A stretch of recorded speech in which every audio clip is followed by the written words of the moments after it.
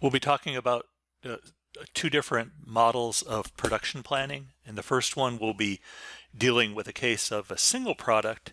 And in that case, we can solve it essentially as a linear program. And then in the other example that we'll be talking about the case of having two products, and then we need to incur a setup cost when we switch from the production of one to another. So this first example is a two-stage 6-month example. It's the same that we talked about in class in terms of the slide. The difference is the figure of the network representing this model presented in class was only for the first 3 periods, but otherwise the data is the same for this problem. As mentioned in class, the first piece of input data for this example is the capacity at the different stages, in this case the 2 stages over the 6 periods. And we create this matrix A. It's a 2 by 6, so it's the number of stages times the number of months, a 2-dimensional array. And in this case, the decision of having 0 capacity means that the production is not available typically because it would be either producing another product during that period, or it could be down for maintenance. So for whatever reason, it's not available and has 0 capacity.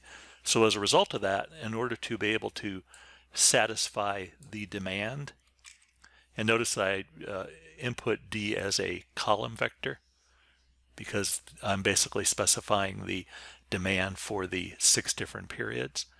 And to be able to handle the demands in the periods where there's no capacity available, inventory is carried from one period to another.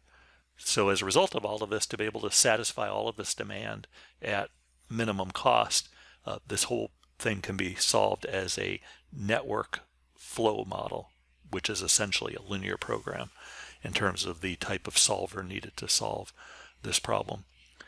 Next piece of input data is the production cost. And I'm going to input this value just once initially.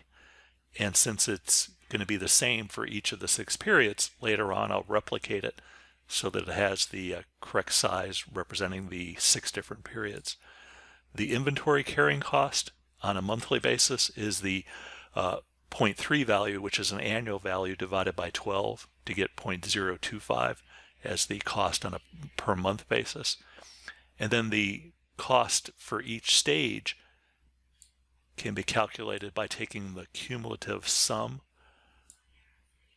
of the production cost, which is 200, and then the 200 plus the 800 for a total of 1,000 for the second stage. And then to those cumulative production costs at each stage, we apply the carrying rate to get the actual dollars of inventory cost. So it cost $5 to carry 1 ton of inventory for 1 period at the first stage, and then if we carry the inventory at the second stage, it's increased to $25 per ton to carry it for that 1 month period. We're basically incurring every time we add essentially value to the product as it's processed at each stage, then the cost of that production adds to the value at which we apply the inventory carrying rate to get an increase in our inventory carrying cost. And production and transportation would be handled in a similar manner. In this example, and also for the next example, we're not including transportation. But in terms of a model like this, you can think of production or transportation as representing the what happens to a product at each stage of the network. Other information we provide, in this case, we're indicating that we have 0 inventory at the beginning of the first period for each of the 2 stages. And then we're setting our final inventory equal to our initial inventory. And then to get the size of a model, in terms of actually a variable, in this case capital M representing the number of stages, we can use the size function. We can do the same to get the number of periods. And then to create the MILP model, when we call the objective function, we need to have the size of our arrays representing the total number of variables. And since we'll have different production variables for each period, And even though we only specify 2 values because they don't change, we need to replicate those values so that it has the correct size corresponding to the total number of decision variables needed for the model. So now we have basically 6 copies of that vector. We can do the same for the inventory cost, and note in this case we're doing t plus 1, and the idea being that we have to have 1 additional period to carry the inventory over from the last period into the next period. So it's sort of a rolling horizon. And then the inventory for 1, there's no cost for the initial inventory. And the reason is that we've already incurred that cost in the previous period. So as we do our rolling horizon, we've already accounted for that cost when we solved it previously. So if we did a rolling horizon incrementing period by period and we didn't zero out the initial inventory for that first period, we would have greater cost than we actually incurred because we'd be double counting that initial inventory. And then I'm going to call the name of my model P-plan, and then I call the objective function with the production and the inventory as the 2 sets of coefficients, and we're minimizing. And then we basically implement the flow balance constraints for this model. And in terms of the actual equations that we're entering, we're basically setting all of the flow balance equations except for the very last one equal to 0. So all of the flow in the model balances out at each node. And then in the very last node, we set the flow such that the node is a demand node, and the flow out of that node has to equal whatever the demand is for that period. So we're basically just setting up 2 for loops for all of the constraints except for the very last one. And when we do that for each of the 6 periods. So with this, we can add all of these constraints. And then we add the lower bound constraints. And here is where we utilize the initial and final inventory values. So as a lower bound, we set the initial equal to this value. For the upper bound, we set it equal to the initial also. By having the lower and upper bounds equal to the same value, that forces the initial inventory value to equal whatever we specify. And likewise for the final inventory values, since they're the same in the lower and the upper bounds, then they're going to be set exactly to that value. In terms of the upper bound, we set the upper bounds equal to our capacities. So this is where the capacities are entered. And in the case of where we're not producing anything 0, then we have 0 and 0, so it doesn't allow us to do any production in that period where we have 0 capacity. And by default, the types of the variables are set to be continuous. So in this case, we don't need to specify because by default, they'll already be continuous variables. So I can add both of these to the model. And then this is a small enough one that we can actually just display the model. And you can kind of see here the structure of all the constraints in the model. Again, this would be something if you wanted to directly create all of these flow balance constraints by essentially just constructing directly the constraint matrix. It's quite difficult in terms of getting MATLAB to actually create it in the manner that you want. So using the MILP object allows you to much more directly implement the constraints using the syntax for adding constraints. And we talked about it early in the semester and gave examples of the UFL. And then really the reason for doing that is so that when we get to this point in the semester where we have basically a problem that it's essential that we use a integer program to solve. Well, in this case, we're not requiring integer, but when we have multiple products, we'll formulate it as an integer program. We really have to rely on this. There's not a simple heuristic that we can use for this problem.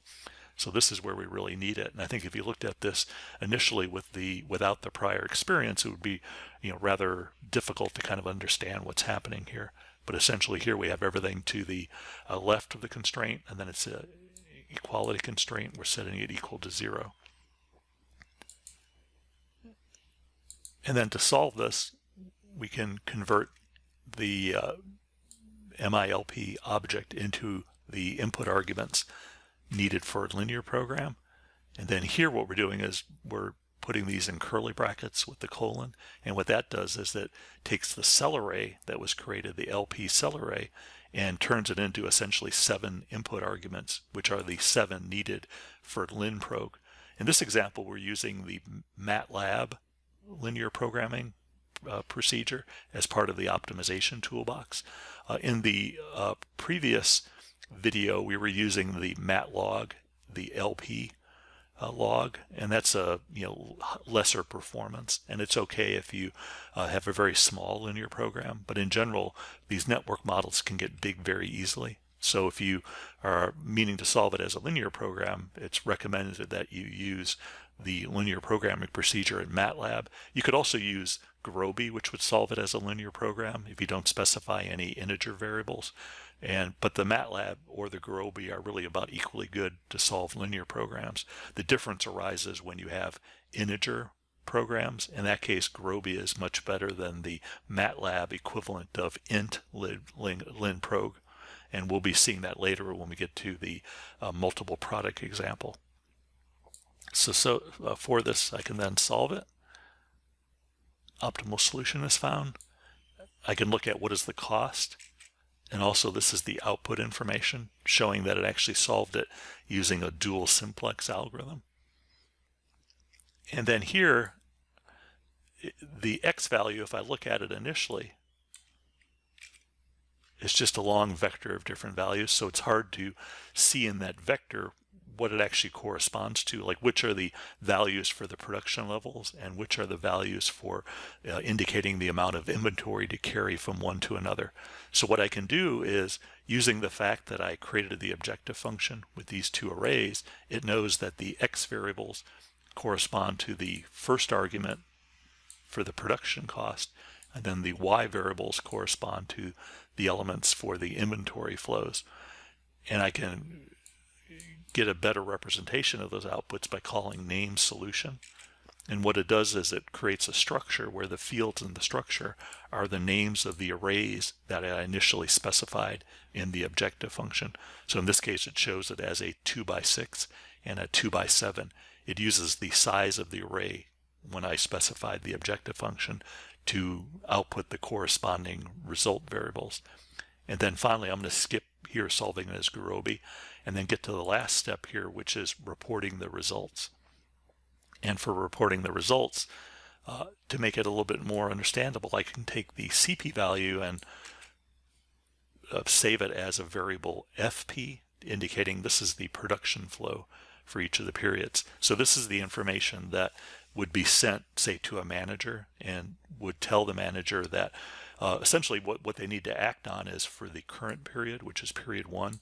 They need to know that for this period they need to produce 45 tons for the first and the second stage of production. And they typically would not be acting on the subsequent, but it is part of the planning process. To know how much to produce today, you need to know how much you're going to be carrying over in inventory and how much you need to produce at a later period. And then the rolling horizon will make the second period, in this case, this would be equal to 0. So a month from now, if they reran everything and none of the demand changed, then it's likely that this could still be 0, but maybe that there was some planned maintenance and for some reason the capacity is now available. Then you would have all 50 tons capacity available in the first stage, and that may then change the plan going forward. You would still have the amount of inventory that's carried over. So to see how much inventory is to be carried over, in this case there's 0.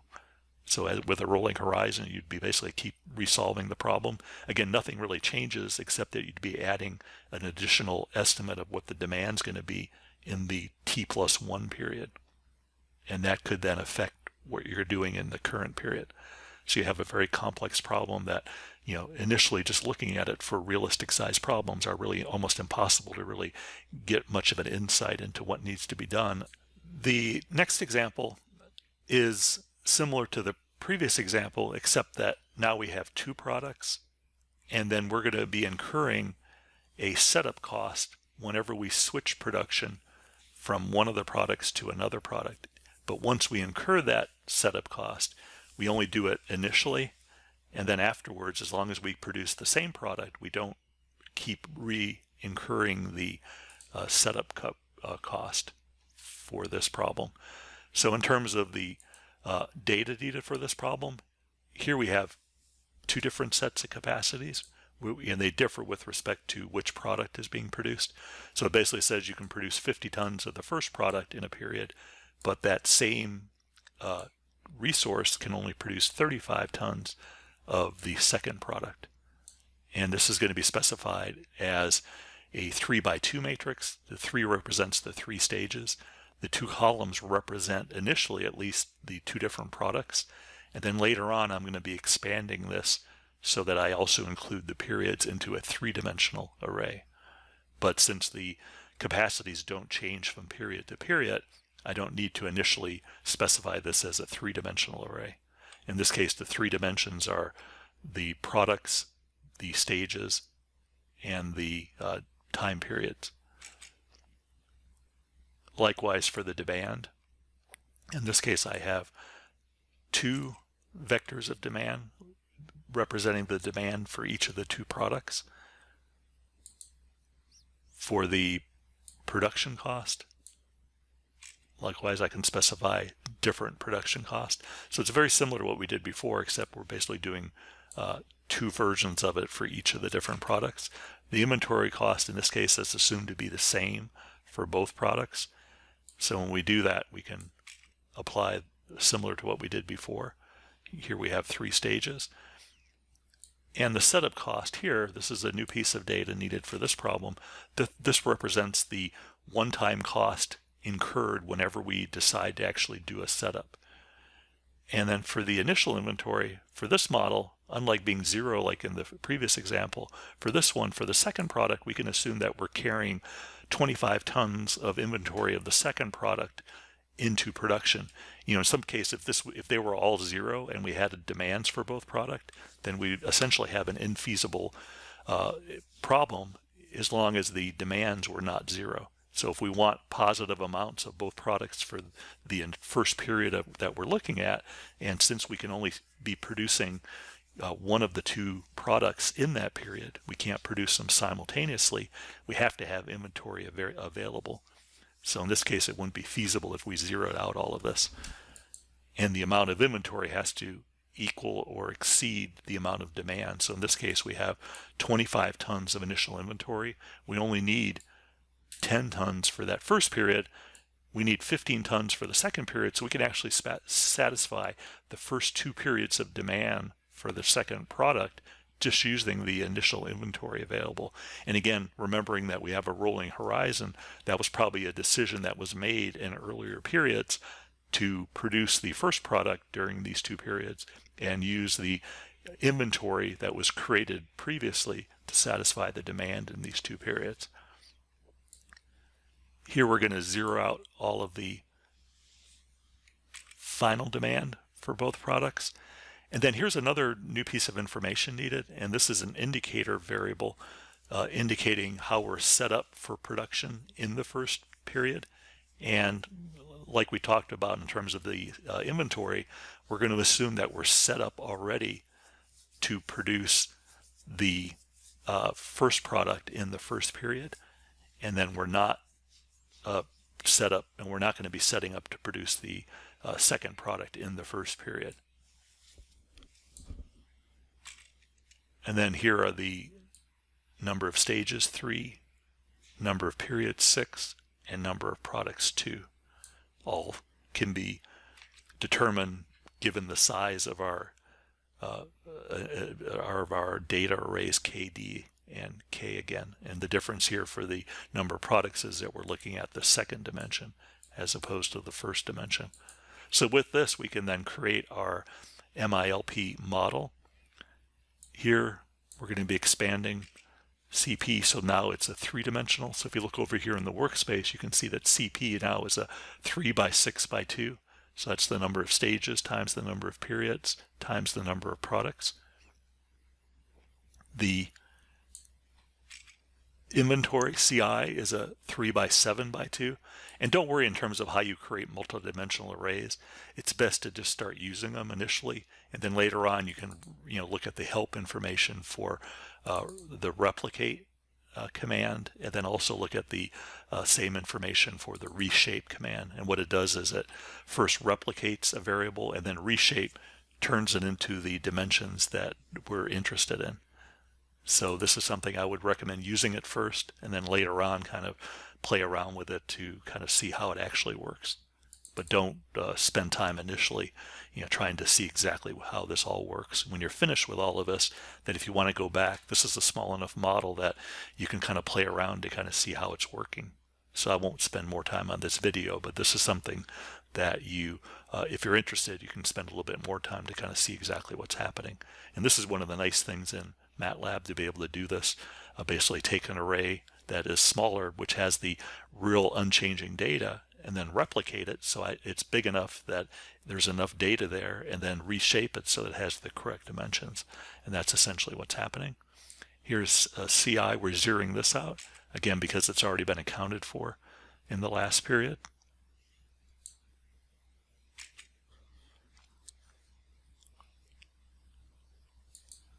So for this model, we can start by specifying the objective function value. And like the previous single product example, we have coefficients corresponding to the production levels, the x's, the y's are the amount of inventory that we're carrying. And then we have a new set of variables, the z's, that represent whether or not we're doing a setup in that period for a particular product. And then we have another set of variables, the k's, lowercase k's, that represent production, and we call those production indicator variables. And those don't enter cost into the model. The production cost is already incurred relative to the x values. So those are just 0, 1 indicator variables that don't enter into the model, so we make that a three-dimensional set of 0 coefficients. And then in specifying the overall model, first we are basically able to do all of the two products separately. So we have essentially two separate models for each product. So we have one outer for loop, g equal 1, in this case 1 to 2. So we're doing this separately for each model. And then later on at the end, when we finish that, we have a single constraint at the end that links both products together. And that's done as a constraint added at the very end. And that last linking constraint is basically just saying that whatever we're producing in each period, we can only be producing for one of the products. So it forces the production indicator variables k, the sum of those, to equal 1. And since they're binary, 0 or 1, that means that we can only be doing one at a time. And that constraint here is the thing that links the products. Otherwise, everything here can be, all these constraints are really completely separate. And if we didn't have this linking constraint, we could solve these as two separate linear programs. So this is really what ties together the two into a single integrated model. So with respect to these constraints for each product, we can, starting at this point, it's really very similar to what we did for a single product. These are the two flow balance constraints. And for these flow balance constraints, again, it's similar to what we did for a single product. Here we have a additional constraint, and this constraint is where we specify the capacity. And the reason it's specified here, unlike for a single product, we could do the capacity as a value in the upper bound for the variables because we knew whether or not it was 0 or whatever the positive value was. In this case, the model is actually determining what is the available capacity, and it's doing that by using the production indicator variable k as a means. Since it's a binary variable, that k value, that lowercase k indicator value, is used as a valve to turn off or on the uppercase k, which represents the maximum available capacity. That's the fourth variable, and then we can specify it so that it matches the way we specify that capacity constraint. So this is everything to the right of the greater than or equal to the sign. And since we have a value that's not equal to 1 as the coefficient, the MTG are all specified as 3 elements in a cell array. And then if the coefficient is not equal to 1, then we need to put a second cell array. And then as in the first argument in that cell array, we have the coefficients. And then in the second, we have the cell array for the indices, in this case, M, T, and G. In this, and then this other part of this constraint, since the coefficients for the x, lowercase x variables are all equal to 1, we can just have that single set of coefficients. So in terms of the syntax of adding constraints, by default, if it's 1, which happens quite a lot, so it's convenient not to have to do this double cell array, and we can specify, in this case, just the indices, assuming that the coefficients are 1. And then inventory is not used at all, so that's 0. And likewise, the setups are not part of this constraint, so those are all 0. The next set of constraints implement the logic to indicate whether or not we need to incur a setup cost. And the first constraint is very specific to the first period. The reason being that we start off the model indicating whether or not we have a setup occurring in that period, specified in the K0 value. So this constraint implements the logic for this. And in this case, the X and Y's, the production and inventory, don't occur in this model. So those are all zeroed out. And then the Z value has a coefficient of -1. So we have to specify this using the 2 cell array. And then the indices, M and G, are variable, but the period T is set equal to 1. And then for the production indicator variables, those all have coefficients of 1, so they're done in a similar manner. And then this is the right-hand side constant that we feed into the model. And then for the other setup constraints, they're all less than or equal to 0, and they're done in a similar manner. So that's everything. And then this is for each of the M stages, and for each of the T periods, we add a linking constraint. And here we're using the logic where we have basically a string indicating a colon. That just means to sum over all of the products. So M and T have particular values inside of a loop when it gets to this point. And then here it's basically saying take the sum over G equal 1 to the number of products and set that sum equal to 1. And then here I can go ahead and add the linking constraints. And then for the lower and upper bounds, I can use the reshape command. And then here I'm using a command called horizontal concatenation.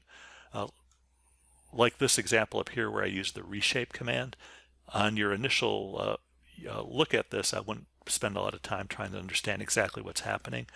Later on, when you're comfortable with everything else, then you can go back and actually execute these commands so you can see how the initial inventory levels are converted into having the correct shapes needed for the lower bounds.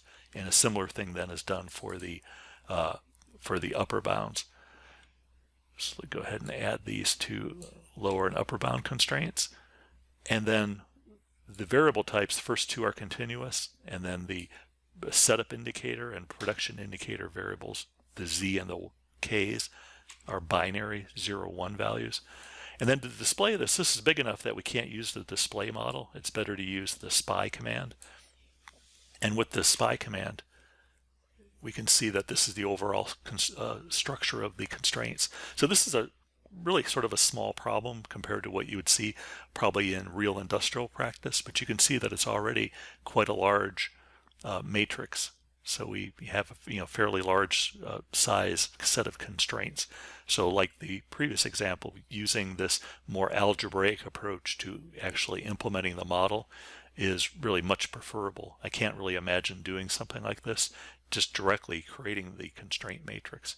So almost any modern approach to solving this would want to do it algebraically like this. And in addition to this MILP objects, packages like Gurobi have AMPL, AMPL, which is an algebraic language that allows you to specify constraints in a manner similar to this. Then I can solve this using the int-lin procedure. And to do that,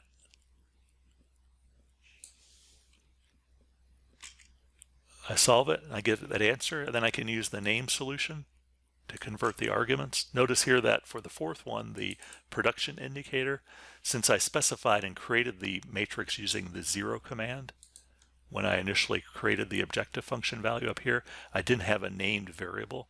So the output doesn't know what to call it, so it just says that it's the fourth input argument in the objective function value. With that x value in the structure, I can then go and specify the different flows. And then to actually display the flows, there's a variety of different ways of displaying it depending on what the focus of interest is. And in this case, I'm going to basically create two sets of reports, separate reports for each of the two products. So I'm putting into a for loop for each of the two products calls to mDisplay to actually display the results. So let me go ahead and just execute all of this. And this then provides two sets of reports. First, for the first product, it shows me what the demand for the product is, how much I'm producing for each of the 6 periods, inventory that I'm carrying. These are whether or not I'm doing a setup. And notice the -0. That's because in terms of this variable, it's very close to 0. So this is just a numeric rounding variable. You know, there isn't really a -0, but numerically, MATLAB represents that as a -0. It's a value essentially equal to 0. And then also for the production indicator variables, it also is not rounding it to exactly 0, so it shows up as a -0. And this is then telling me when I'm producing each of the products. So the way to interpret this then is that I'm basically setting up to produce the first product starting in period 4. And then in period 5, I'll be producing that product. Also in period 6, only for stage 1. Then for the second product, these are the demands for the second product. I'm producing it in periods 2, 3, and 6, and in period 2, only the first stage. This is the amount of inventory that I'm carrying. This is my initial inventory that was carried initially when I started for that period, so that's the 25. This tells me when I'm actually incurring a setup for these for the second product, and this is the production indicator values.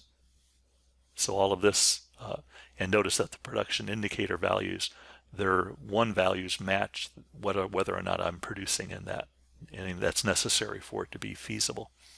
So all of that then is the two ways of looking at the output. If, for example, like it could be the case where I'm really interested in getting the information to a person that's producing one stage, say each stage represents a different part of a factory or a different production line or a different facility, then the relevant information, you know, that person doesn't really care about the other stages.